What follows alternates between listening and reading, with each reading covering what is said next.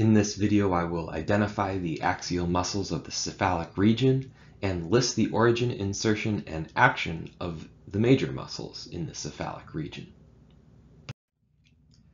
We'll start by getting oriented to the location of the muscles in the cephalic region by first focusing on muscles of facial expression.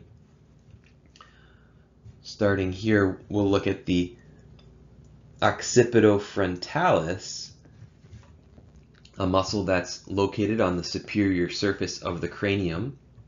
Occipitofrontalis has two bellies, two muscular compartments, a frontal belly located on the anterior, just superficial to the frontal bone, and the occipitofrontalis also has an occipital belly. And the occipital belly is located on the posterior, just superficial to the occipital bone.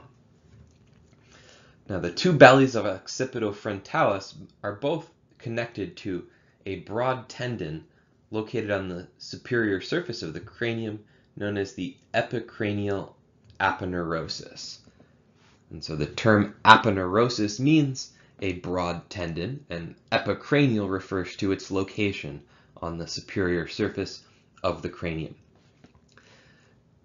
And so when the occipitofrontalis contracts, the action of this muscle is to furrow the eyebrow, to wrinkle the skin in the frontal region on the anterior of the cranium.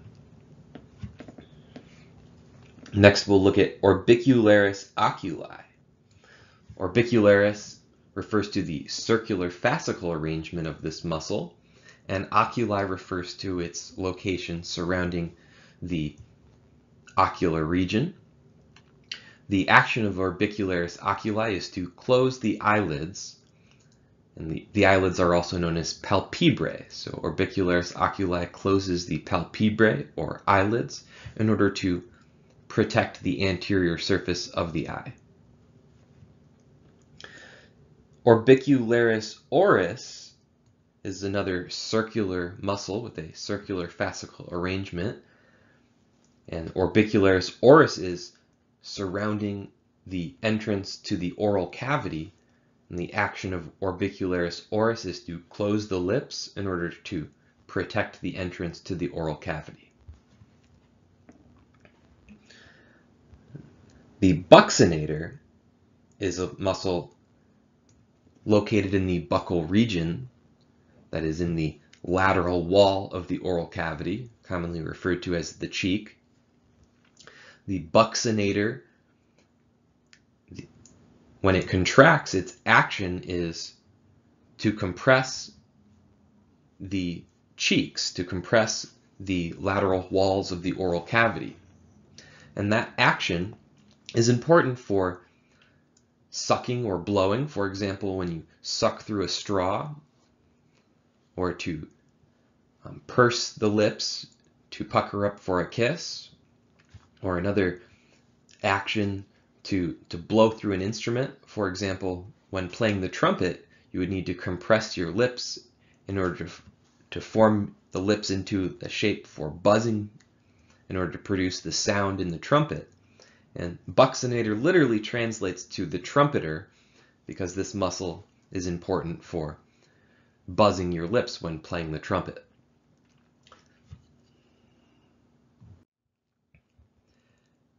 Now here we have the same illustration from the textbook that I have added some labels to for us to identify a few more muscles of facial expression. We'll start with depressor labii inferioris. Now this muscle tells you its action in the name. Depressor labii inferioris, its action is to depress the lower lip. And you can see it's located just inferior to the lower lip, with its origin attached to the body of the mandible, and it inserts onto the lower lip. So a muscle that has the opposite action to depressor labii inferioris, we see here, is zygomaticus minor. Zygomaticus minor elevates the upper lip. And then here we can see zygomaticus major is just a little bit larger than zygomaticus minor and is located lateral to zygomaticus minor. Zygomaticus major inserts onto the corner of the mouth, onto the angle of the mouth, in order to have the action of elevating the angle of the mouth.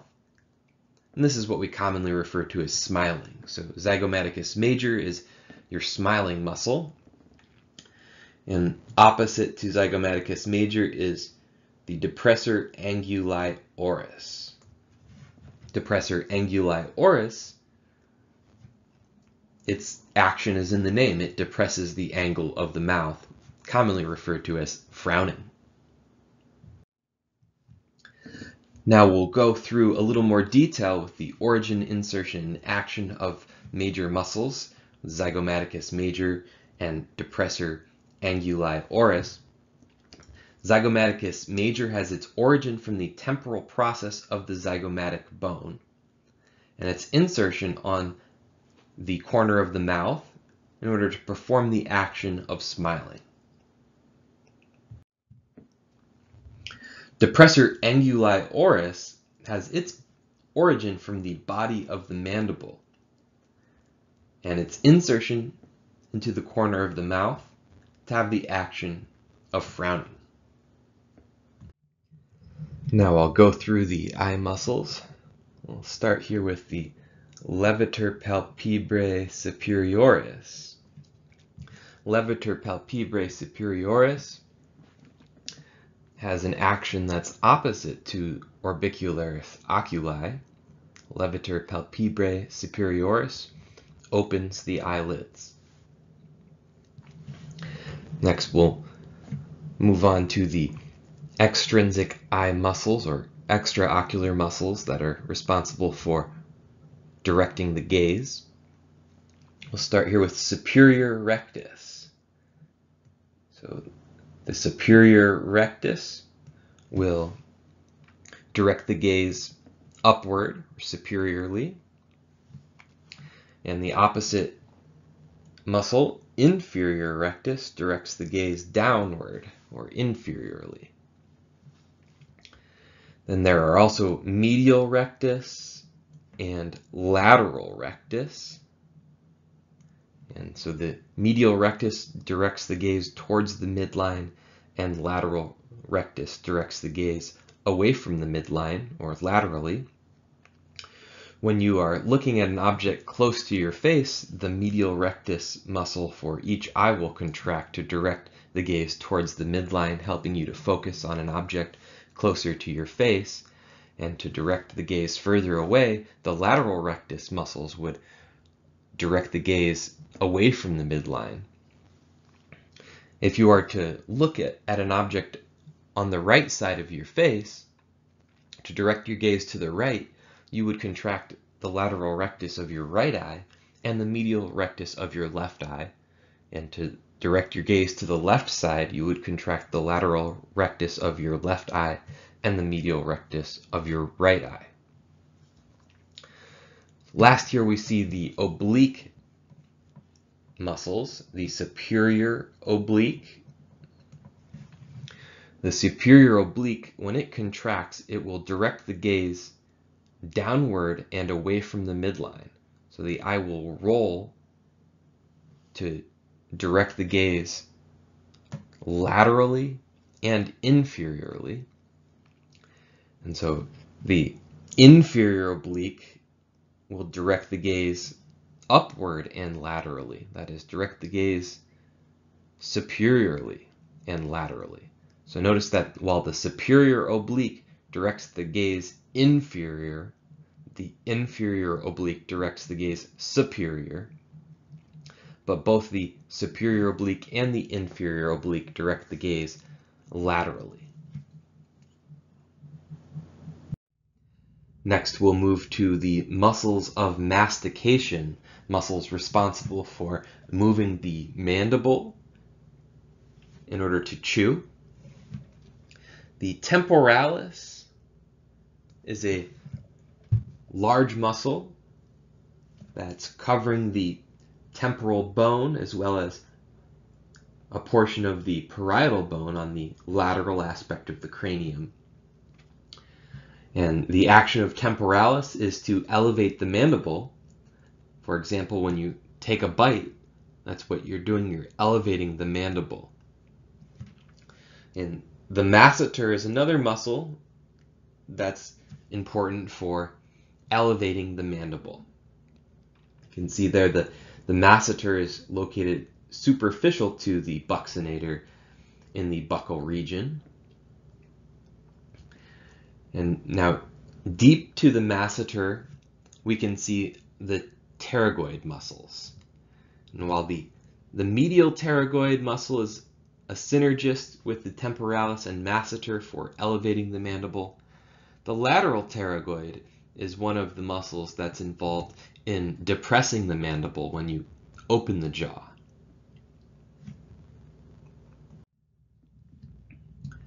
So the masseter has its origin from the zygomatic arch.